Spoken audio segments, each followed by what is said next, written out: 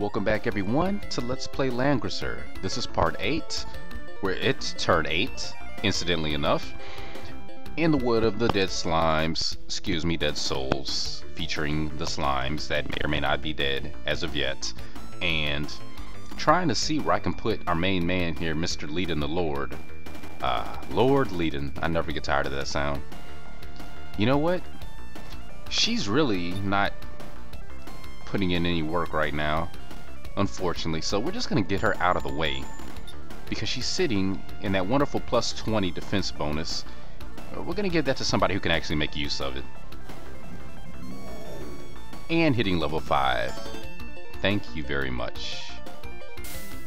And we're gonna get some of Volkov's men out of the way in hopes that Mina and her group will continue to advance and join in on the action that is waiting for them. These guys will protect Narm. Ooh, and that's as far as his bonus goes. But that's okay. We're going to put you here. And actually, I guess I could move him altogether. I'll move him a little bit. Alright, let's see how this works out. We've only got a couple of turns to go, so really no need to drag it out at this point.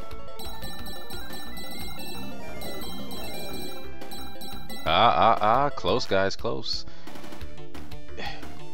You know, I like to get as much experience as I can in this fight, but at the same time, congratulations, another level 5. I don't like to press because it's really tooth and nail to get any levels, because they're just so hardy. I mean, for gelatinous creatures, I mean, they've got some thick skeletons, so really you don't want to bite off more than you can chew, because that'd be kind of embarrassing to lose to blobs. I feel like, you know, they're usually the standard base low level entry level enemy in these type of games. I mean, I don't know what it is about role-playing games that come out of Japan, but has there ever been one that hasn't had slime as an enemy? Green slimes especially. Or maybe green is the official color of jelly or jello, and I don't, you know, maybe that's why that is. Don't know, I haven't had jello since I was, what, 5 or 6? I don't know.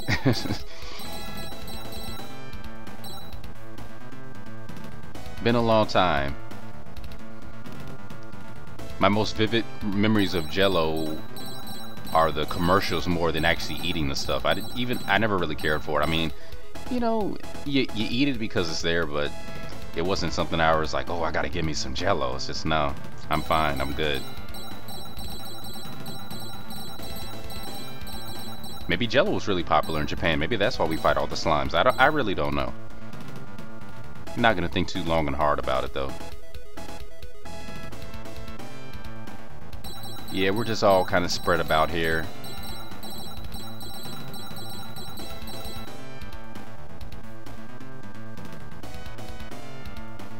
And it really doesn't matter, because at this point they're fighting a losing battle. The slimes, I mean, not us. We're doing just fine. Got 1 level for leading. I think I'm gonna have to be content with that.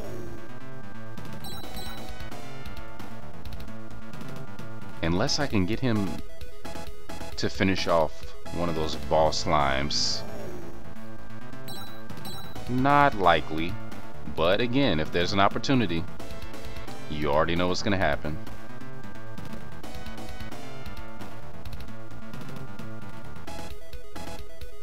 Truth be told, I'm really analyzing my style here. I probably do tend to play too defensively, a little too cautious. I could probably take him out of the trees and he would still be pretty good, but let's keep doing what we're doing for now. Ooh, look who can potentially get some experience. Where can she move? Okay, I know what I'm gonna do. Hopefully I don't regret this. Seeing as how we're turn 9, and it would be quite pathetic if I waited until the last turn to do something really idiotic. Get her hurt. I'll take it. Every little nugget. Every little morsel. Nom nom nom nom. And nah, she's fine because we've got support. Not gonna attack because again, he's maxed out. There's really no need. We're not gonna get to do anything else either, so not worried about it. And on that note, yeah, in the face. This is all for you, Mina, at this point. And I keep calling her Mina. Chris, Chris, Chris. It's Chris. Her name is Chris. In this version. Chris, Mina, Narm, Sabra, Leiden, Garrett, Baldarov, Volkov. Thorn is always Thorn. He's reliable that way. Making life easy for me. And my limited mental capacities to distinguish and differentiate between two versions of the same game. My buddy Thorn. My buddy and me. Are we done? No, we're not. Gotta let them have their last hurrah.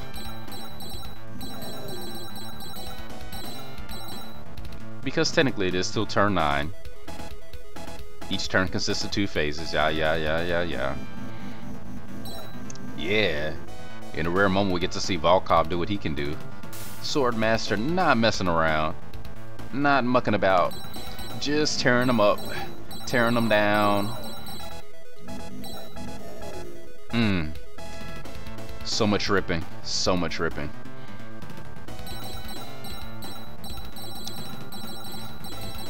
You know, I'm kind of thinking it'd be interesting, but I don't know how they would pull it off. Imagine playing a game like this, but with enemies attacking at the same time you're attacking. So at the same time, sort of like an active time battle, but it's not a turn-based RPG, so I'm not sure how they would pull that off, where you don't actually wait for the enemy to attack. It would be really intense, like you're moving literally at the same time that they're moving. I don't know how they would pull that off, but that would be kind of interesting to see how that would play out. It would really change your whole approach to strategy in a lot of situations, because you can't set things up as well because they're moving as you're moving. They're attacking as you're attacking. So what are you gonna do? You've really got to play it like chess then. You got to be several steps ahead of the game. And okay, this should be the last turn. Leiden, one last hurrah, if you please. Take the one you can. Yeah, we're putting out minimal effort here. Treat yourselves. And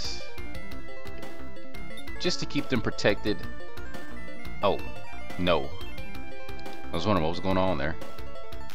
I think that's good enough. End of phase. Yeah, go get him. Almost got to level 6. If she had been a little bit more forthright, a little bit more daring, a little bit more daredevil, I think she could have gotten another level out of this. But that's okay. She saved the day still. We're appreciative. We're thankful. You know, it's nice to see somebody who goes against the norm, bucks the system, you know, go against that whole damsel in distress thing, you know, show that, you know, the women can fight too, because they can. Kicking a lot of butt here. And because of that, the monsters are running away. We'll be okay, but I wonder why they appeared here. Leiden, are you sure you're okay? Any wounds you need to treat? Any scratches? Thank you, I appreciate your help. My name is Thorn, because I don't think he formally announced himself before, so I'll be under your command by the order of Duke Hawking. I welcome you. Chris, why are you here? You're not acting like a damsel. Please let me come with you. No, I can't. It's too risky. Please, I beg you. I won't get in your way. Very well then, Chris. No, really, Leiden, it's okay. She can take care of herself, and come on, all for breaking down the norm, all for disproving stereotypes. I have a cross for you from Duke Hawking.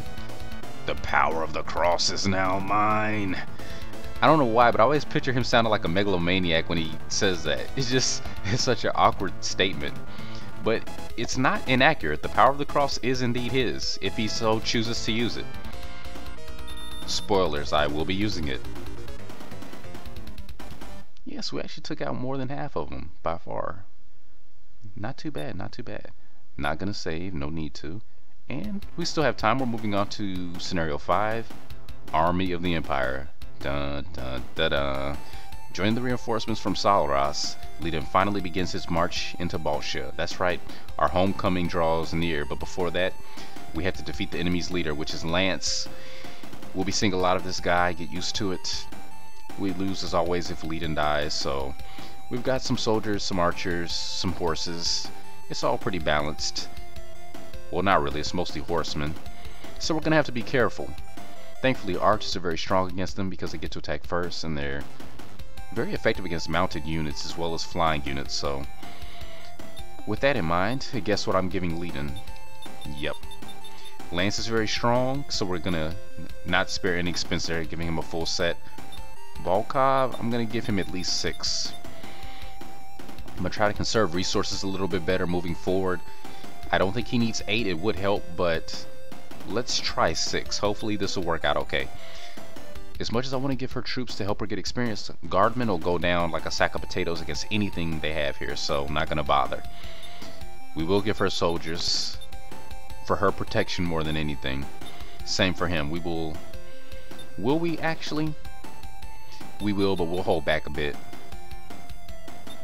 Actually, I'm gonna hold back with her too. No, we'll give her 8.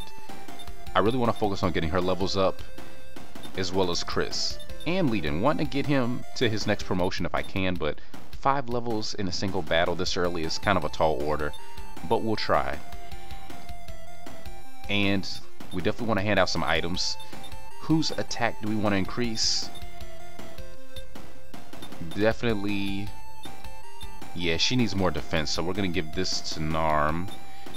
We're gonna give the cross to Chris, since she's gonna be on her lonesome. Except not really, we're gonna back her up. And oh, hold on a sec, just listen to that.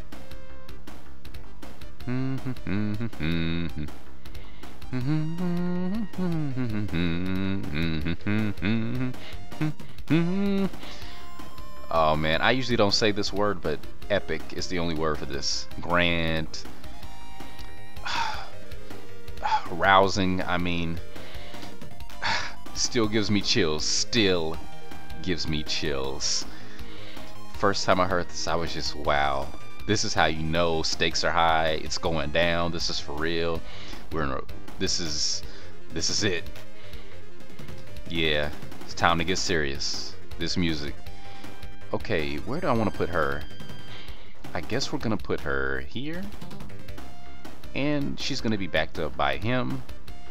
Chris is going with her main squeeze to be potentially, and Thorn is gonna be the man in the middle. Not sure where I'm gonna send him just yet. He's just gonna play a support role for now because he can only do so much in this situation. The enemy is approaching. All troops in position at once. That's Lance there? Yes, sir. Ha ha ha, the remaining troops of Balsha. I'll get you all. If we can get through here, the castle of Balsha should be right in front of us. I'm sure the enemy will ambush us there. We can't retreat now. Everyone stay close and try not to get hurt. Yeah, because if anyone dies, again, that's it. We don't want that. If I can help it, we're not going to have that. For now, we'll just move forward as far as we can. Want to put that on manual for sure. This is definitely a fight where you don't want them moving anywhere you don't intend for them to, because every troop counts in this one. This is not an easy battle. It's the toughest one we've had since the opening, actually. Lance and his crew are not to be taken lightly, and I'm not going to be. I really enjoyed this battle, though. There are a lot of different ways you can approach it strategically. Again, I'm going to be doing it a little different than I tend to. A little bit. If you watch my walkthrough, which has already been posted before this with no commentary, you can see that I made good use of the mountains here as the choke point to limit their ability to attack us. and to take control of the terrain bonuses there. But I'm not going to do that this time. Much to my partial dismay, I'm going to just forgo that option and instead be a little bit more bold, hoping it won't backfire. So please pardon me for a moment as I get a little quieter, thinking out my strategy here.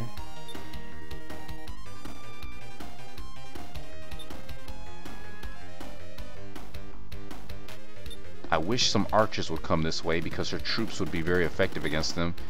I don't think that's going to happen. I think there's only one group of archers, and they're going to be heading towards the south, I'm pretty sure. Towards Leiden, so it doesn't really help her out. That's too bad. But I definitely don't want to send her that way because she'd have been up against Lance and some horses, and that would not have ended very well for her or her men. Volkov would have taken them out very easily, but again, he doesn't get experience, so that's why I kind of pulled back his numbers a bit, just a bit. And I want to use him again as a wall of defense more than anything.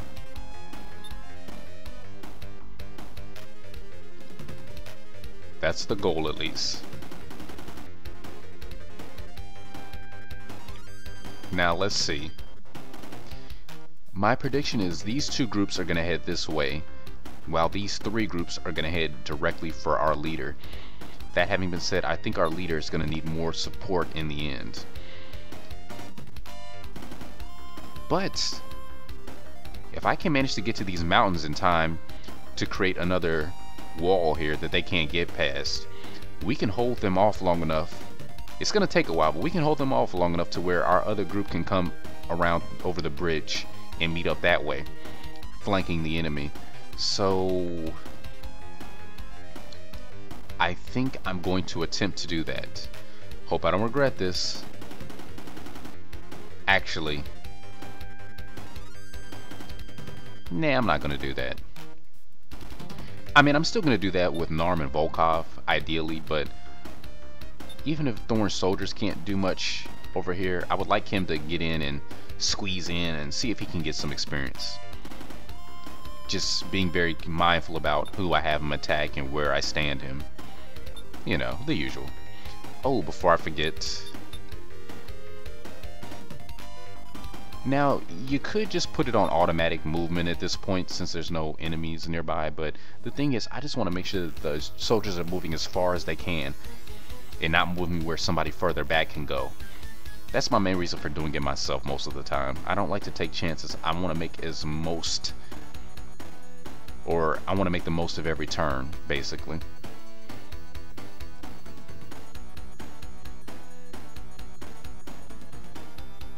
Fitting music for the Imperial March. Has there ever been a benevolent empire in this sort of thing, in fiction in general? Film, games, anything. Why is the Empire always evil? You know? I guess Rage Against the Machine was right, but I'm just wondering, why is the Empire always evil? I mean, I know power corrupts, but it doesn't always, does it? I mean, it's not a given, right? It is possible to govern respectfully, benevolently, lawfully, right? Judiciously. I'm holding out hope, at least. These guys, though, are going to cause me to move past my 20-minute goal. So, turn 2. Next episode, we're going to start to engage the enemy. Until then, this has been PDK, presenting Let's Play Langrisser to you. Thanks for watching again. Have a wonderful day. Take care of yourselves, and hopefully, we will see you soon.